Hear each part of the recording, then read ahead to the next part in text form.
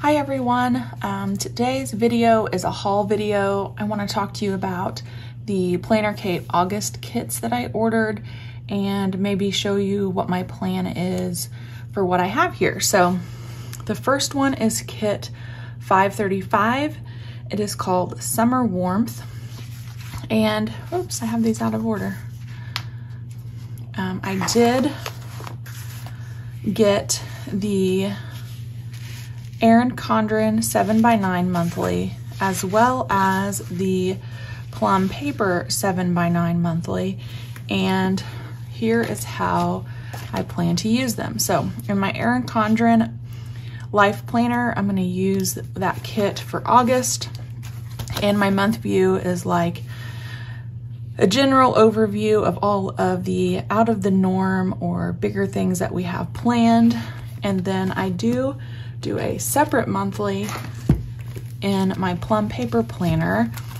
And on this one, I like to use the kit, but then also put in the wacky holidays and go back in and fill in with some of the bucket list stickers. So I do use 2 kits, one for each of those planners. So I have that. And then it looks like plum sheet number 2. I also grabbed the matching perpetual calendar. I grabbed 2 of them, again, one for the plum paper, one for the Erin Condren.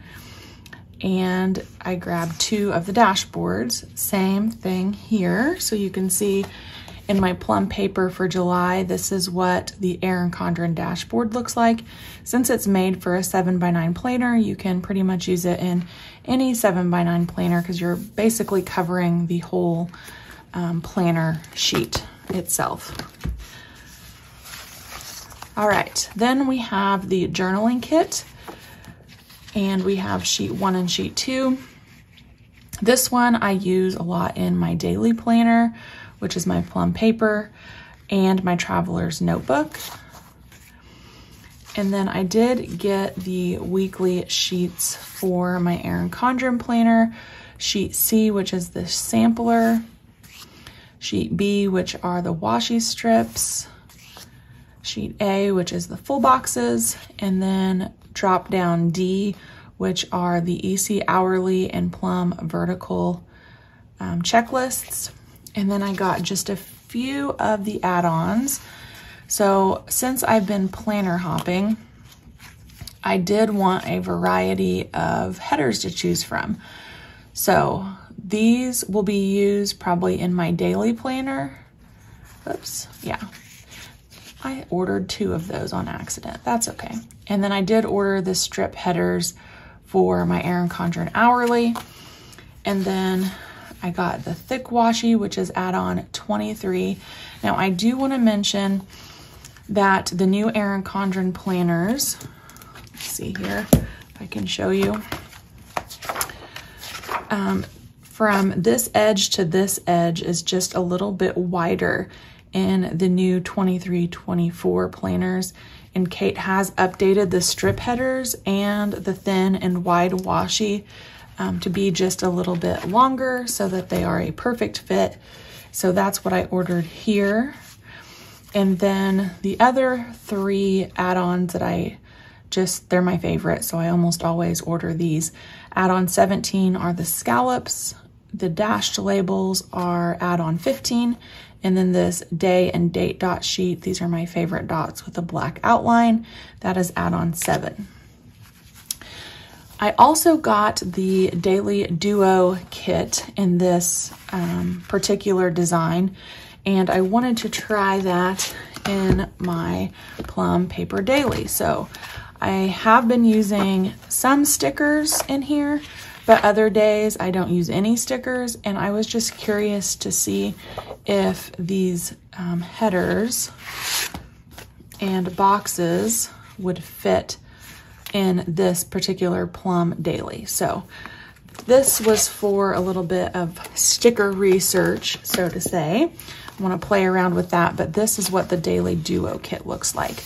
So I did get sheet 7, which is the week at a glance, and sheet 5, which are the full boxes, and then sheet 6 goes with that. You get your 7th full box, and then this mix of extras. And then sheet 1 are the headers and the days of the week. Sheet 2 are checklists and kind of dashed boxes. Sheet 2 and sheet 3 and sheet 6 are different size appointment labels, along with sheet 4, which are the two-tone appointment labels. So I just wanted to play around and see which one of these would work in that plum paper daily. So that's it for kit 535. I did order quite a bit of this one, and we will move on to the next kit. This next kit is kit 536, and it is called Study Time. Obviously love this one for back to school week.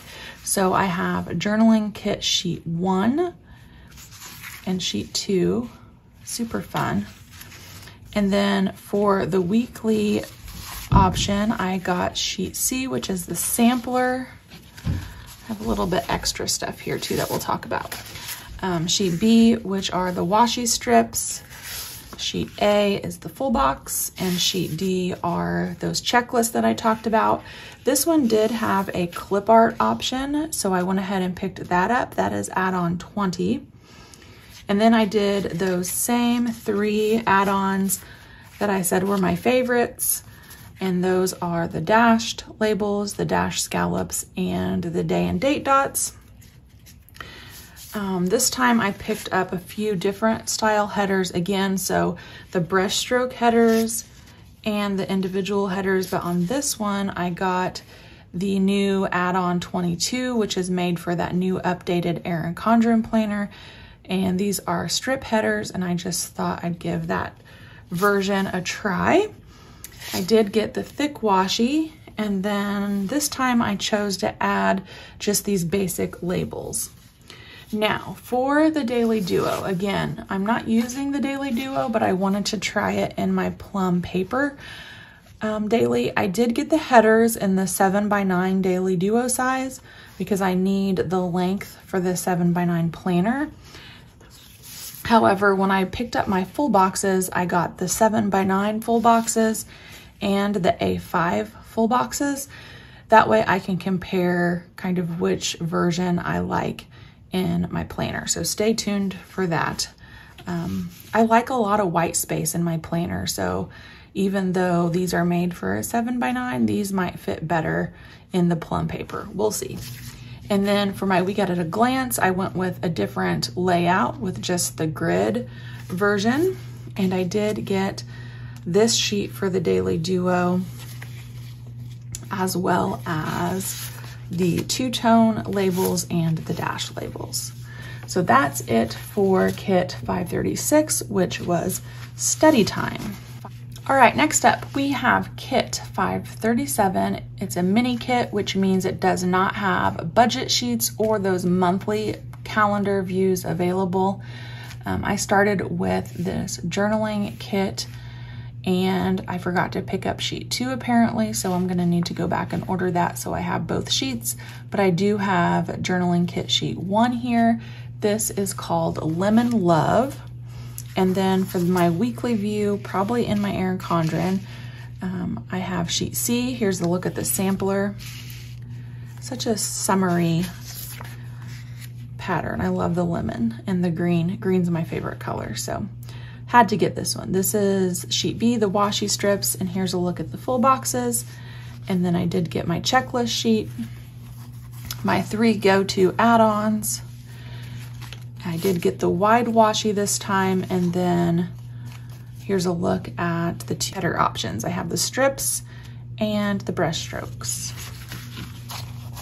Moving right along, we have mini kit 538, which is called Vintage Vibes. And I love this kit. And I love the next kit. I honestly love all of these August kits. I think Kate really knocked it out of the park this month. So we have a journaling kit sheet 1. Love those patterns. And journaling kit sheet 2. Really enjoying those little washi strips.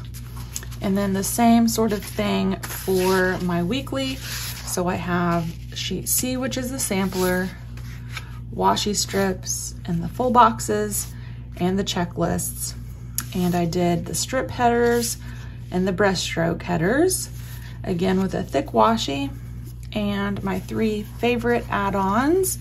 And then this time for this kit, I did get the basic labels as well. So that is kit 538, Vintage Vibes. All right, we are going to wrap up with mini kit 539. This one's called The Sun and the Moon. So here's a look at the journaling kit sheet 1. This one's like neutral looking, but not neutral looking. It has some color to it. Really be perfect in my mind for like the end of August and the colors outside. So this is sheet 2 for the journaling kit. And then I have another sheet that I didn't order. So going through this with you guys helps me because I realized I forgot that other sheet, and for some reason I didn't order the sampler for this kit, so I'll just add it to my open cart and it will get here with whenever I place my next order. But I do have sheet B, which are the full boxes and the washi strips and the checklists. And then this kit, I did choose to get the notes page shell. This can be used in a 7x9 or A5 planner, which is really nice. I like these rectangular dash labels on that sheet. Got the thick washi, strip headers, and brushstroke headers, and individual headers, so I have options there. And then those 3 favorite add-ons. All right, guys, that is a look at my August kit haul from PlannerKate. I did want to chat with you a little bit about how I was planning on using them, so hopefully that was helpful. If you have questions about anything, let me know, and I would be happy to try to find an answer for you. Thanks for watching, and I'll see you back next time.